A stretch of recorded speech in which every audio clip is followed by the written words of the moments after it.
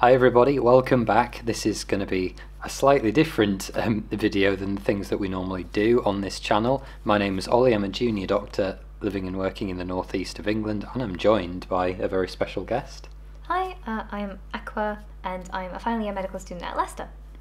So we put up a story a very long time ago now about dating in medicine and relationships in medicine in medical school and beyond medical school.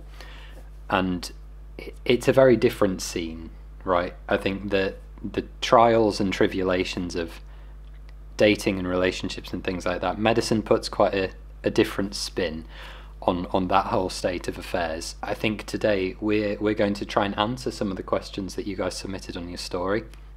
Something that I want to address first, just because I'm slightly annoyed by it, is on camera it doesn't look like there is any height difference between us.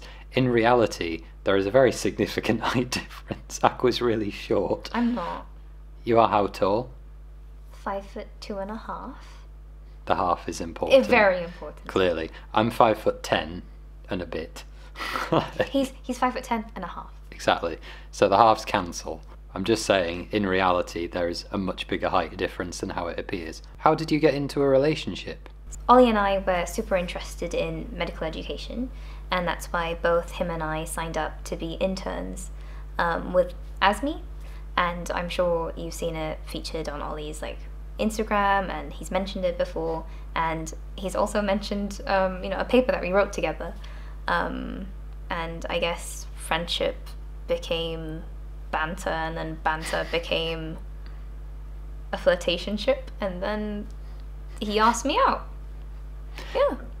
Yeah, it was very, I want to say, organic. Yeah, in a weird way, because I don't think that any of us, there are only two of us, that either of us was necessarily looking for something. No. It's not like, I don't know, Tinder or Hinge or anything equivalent like that, where you sort of go out of your way looking for somebody to form a relationship with. This was just one of those very, this person seems cool. It's presumably what Aqua thought when she met me, and then now here we are. What, a year and a bit? Yeah. Later. I'd say that. And it's quite nice because we have so many common interests, and we like the same things. We get on.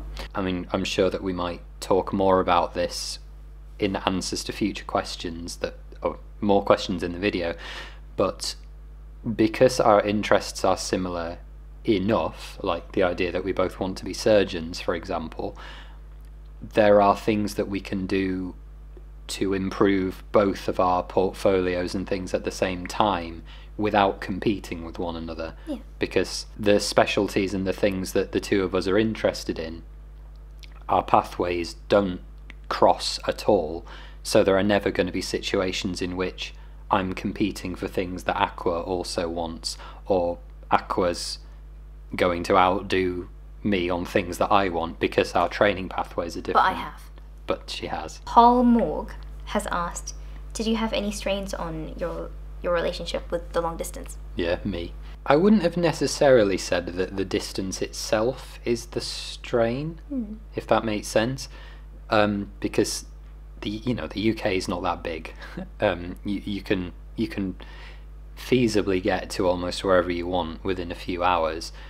I think more what's been difficult is making the timetables work and the rotas work, now that certainly when we got together, we were both students, and medical students have very unpredictable and busy and weird timetables. That doesn't change when you graduate and you become a doctor.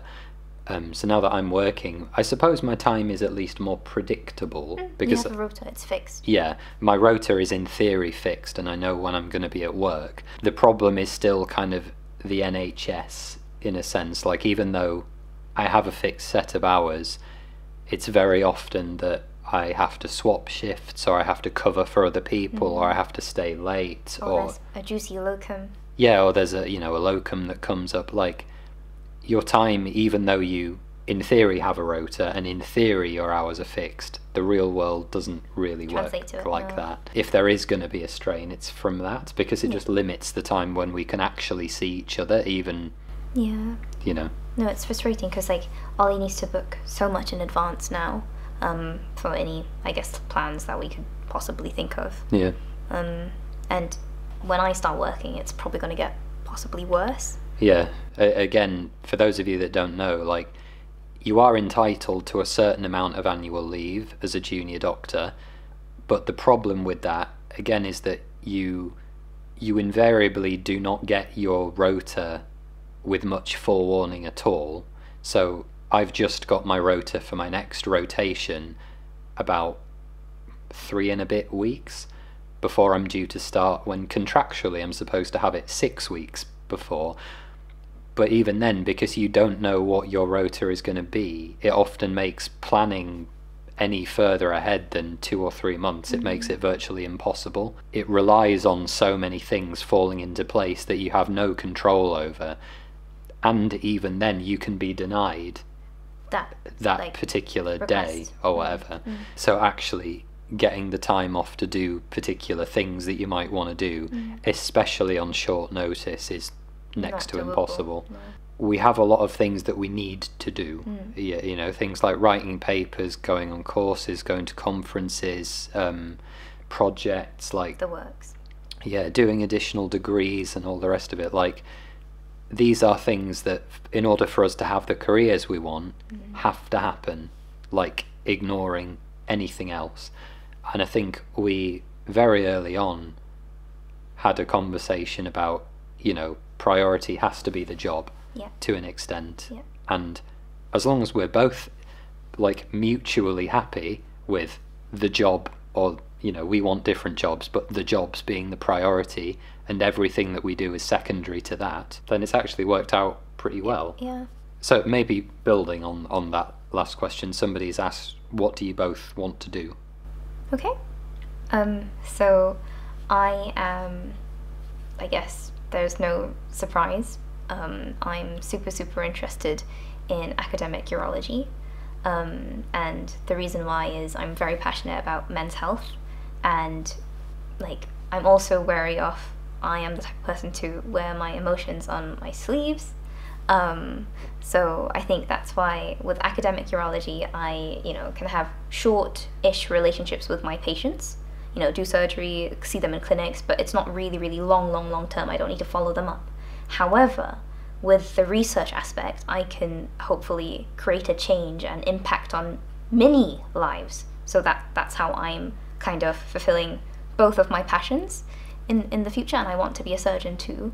I really want that. And Ollie talks about what he wants to do. I think me wanting to be an academic urology like specialist, I guess, can give me that flexibility that we may need in the future. Yeah, you know, you've got to think about, I mean, you shouldn't have to think about, I think it's a very great shame, but I think if you're going into a relationship as a medic couple, and not just medics, but this is going to be true of medics and allied health professionals as well, if you're potentially settling in for something longer term, or you want a bit more stability or flexibility down the line, as Aqua says, certain specialties and types of role are more amenable to that than others. So the answer for me at the moment is that I want to do neurosurgery, that is neurological surgery, brain and spine. Has a reputation that I'm sure it very well deserves for being basically life-ruining hellscape of a training program, and is very well known for being non-flexible.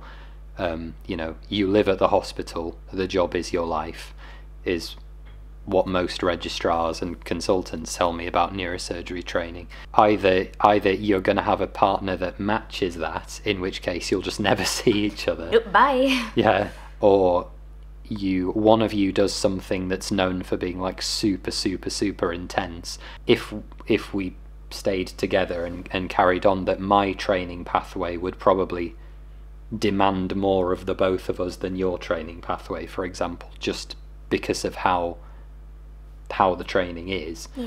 For example, I'm much more likely to have to move for jobs than Aqua is, because urology has massive demand for services, whereas neurosurgery is very centre specific and there are not many jobs, so you have to be willing to move around. So it's just considering those sorts of elements. Murray Sherry 95. Any top tips for non-medics dating medics? Well, as a non-medic myself, Obviously.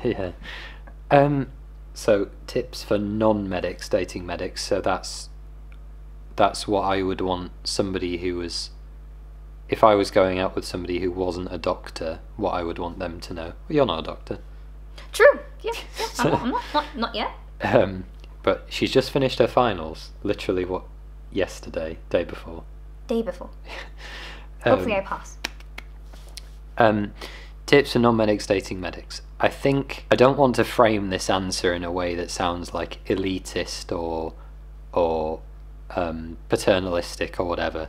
I think it is recognising or trying to recognise that the stresses that come in healthcare are very particular compared to most normal industries, right? And not just doctors, but healthcare staff go to work and routinely see horrible, traumatic, upsetting things that most people thankfully will never see or never have to deal with. And so that's one element of it.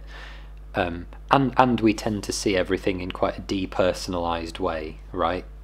It's disassociated from it. Yeah, you have to do a certain amount of barricading yourself away from that stuff so it doesn't affect you, but you do still see it. So there's that. Then I think there's the NHS itself is a very weird place to work, because it is kind of like a very dysfunctional, crumbling system that is kind of crawling along and is only kept going by the people that work within it going above and beyond what should actually be required. So kind of everyone's putting in like 110% all the time, and that's not a normal environment, I don't think. So there's kind of that. You feel like you're sort of bashing your head against a brick wall most of the time. And again, I'm not saying that doesn't happen elsewhere, but it happens every day in the NHS. But then thirdly, what is perhaps different about dating a doctor or being in a relationship with a doctor is that on top of the NHS being a very weird place to work and the horrible things that you're seeing day to day, doctors are actually making clinical decisions within that setting, and their career often lives or dies by those decisions, and their patients live or die by their decisions, even from when you're very junior. Before I go on, with my answer to this too much longer, I think that is all I would ask people to remember about their partners if you are seeing a doctor, is that huge parts of our lives aren't in our control to start with. Like, even though we wish they were, they're just not. Our training requirements and all of the portfolio and the politics and all of that is ridiculous, and again, most industries you don't have to deal with things like that. And then on top of that, you're going to work every day and you're having to make quite highly consequential decisions, even for somebody who is very young. If your doctor partner ever feels a bit distant or disinterested or too tired, or they're repeatedly failing to meet you for dates or not home on time, the vast majority of the time it's not within their control. So I think it's just being understanding of all of these things. Yeah. Do you have anything to add? No, literally that. And I think you're wrong in the sense that it can happen in other fields like law. There are some other really demanding things where they can, kind of relate to doctors. I think what I would call high performance industry. Yeah, exactly. Right, where you are. Correct, yeah, that's very fair. A setting where you are required to perform at a high level at all times, and if you don't, there will be consequences. Yeah, that's better. Yeah, all the high performing, but I think just literally understanding each other and making time for each other, like in some shape or form. How do you make time for each other when your rotas are literally opposite? I think I'm just like, so, this is happening. Ollie, you free this weekend? Or are you free XYZ? And I ask him like in 2 months in advance, 3 months in advance. Who knows? Will I ever see you? Don't know. Yeah.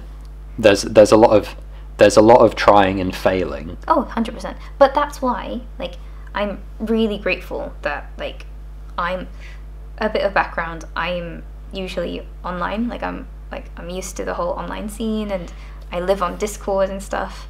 So, I guess to me, because prior to Ollie and I was in predominantly long distance relationships. Like prior to him, I went out with someone in the US. So making time for each other doesn't necessarily have to mean we're meeting face to face. Because there's a lot of stuff where I need Ollie's input for all of the other co-curricular stuff that we do. And that's literally just either a call or a Zoom or Discord, you know? Like, that's how we spend time with each other as well. Yeah, it's often like, with us two, it's often like work stuff. Yeah. Being in a relationship doesn't necessarily mean you have to be face to face, I don't think. Yeah. You know, for all I hate being on Zoom and Teams and things all day and Discord, it is actually a blessing in some settings. I think so. So just actually on the topic of distance and making time for each other and jobs and all of that, you know, this is something that's happening in real time right now, because we're in Newcastle right now filming this, but Aqua's just got her job, so she's got an academic job like mine, so huge congratulations. And you're going to be down in London in the south for 2 years, and completely opposite ends. And I just checked on, you know, train line, 6 hours. Nice. Yeah. But this is coming back to that same idea of, we're so early careers, and the decisions that we're making at this stage have the potential to affect the rest of our careers, essentially. Because of the pathways that we want to be on, you almost have a limited time window in which to get all of this groundwork done. So for me, I really wanted this academic job up here in Newcastle, which I got. This is obviously while Aqua was still a student.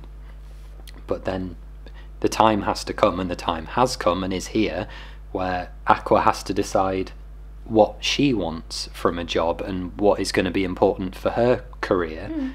And that for you is in the south, is down there. Yeah. We're mutually lucky, I think, or I feel lucky that I have a partner who understands that I need a particular set of career and geographical things, and Aqua needs the same. And I think because we have that mutual understanding, it actually work. And I think what's quite important as well is that I think both you and I, we kind of made these decisions prior to meeting each other. Yeah. And I think that's key. Like, we didn't pair our like none of that stuff. No, and that's not a bad. So for those that don't know, and I'm going to brush through this very quickly, if you, for example, have a partner or a family or whatever, there are many reasons you can actually be pre-allocated for your jobs as a junior doctor to a particular region. So if you've got kids in school, or you've got a long-term partner you're a carer, you've got some reason that you need to be in a particular place, you can either be pre-allocated, or you can, if we were, say, both in final year at the same time. Now I'm a year ahead of Aqua in terms of careers, if you like, so we're the same, but you're older than me. Yes, I'm older by 4 months. Yeah, but Aqua's like the year below me in medical school, if that makes sense. I didn't fail. He just went on the grad course, and I went on the normal so course. I did a 4-year program. Aqua's doing a 5-year. But if we were in final year at the same time, we could have linked our applications, and what that does is it ties you together for the purposes of being allocated jobs. Now, that can be a bit of a double-edged sword, because, say, Aqua had got a very high application score and I'd gotten a very low score, I would drag us down because they go by the lowest score. If we'd both scored high, we actually would have done, looking at our respective scores, we would have scored quite well mutually, but if I'd have had a bad day and really bombed the SJT, the situational judgment test, I then drag Aqua down with me and we potentially end up somewhere that we don't want to be. Yeah. So it can work well and has worked well for many people, but it can bite you a little bit. Is the Warwick curse real? So the Warwick curse, what this refers to is Warwick Medical School it's one of the only graduate entry exclusive medical schools in the UK, and that's where I did medical school. It's known for being a very intense course, especially the first year of the program is like life ruining. I was so miserable. You still are. I'm still miserable, but I'm less miserable than when I was doing that year. What the Warwick curse refers to is that because people are usually a bit older when they come to medical school, usually mid-20s to 30s, many people come to med school already in kind of established relationships. They might be married, they might have been, cohabiting. They're in fairly serious relationships, and I think what the Warwick curse basically refers to is if you come to medical school, or if you come to Warwick already in a long-term relationship, the odds of that long-term relationship surviving your time at Warwick are not very good.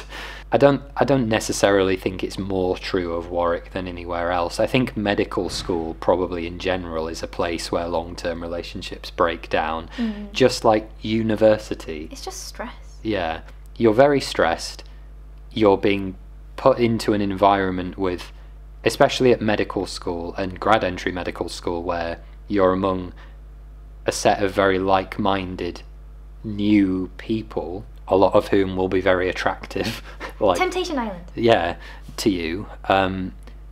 It's kind of, and your mindset is so rapidly changing as well. You grow as a person so much. Yeah, not just university. Like, we've both been through university twice. Like, university will do that to you. If you go to university in a relationship, I by and large would advise people that it's probably not going to survive, and that's not necessarily a bad thing, but not always the case. Not always, but often it can happen. Yeah, and that, I think it's just because people change. You change so much, and the same is true of medical school, that you change so much through the course. So do I think it's necessarily worse at Warwick than anywhere else? Probably not. No, but it's real. Yeah, it's real. But I think, as I said, I think Ollie and I were quite lucky in the sense that we both met each other at the same time that we did, and quite far into medical school as well. Decisions already made and all of that. It just, now we're just, I guess, fitting the jigsaw piece in place. That's it.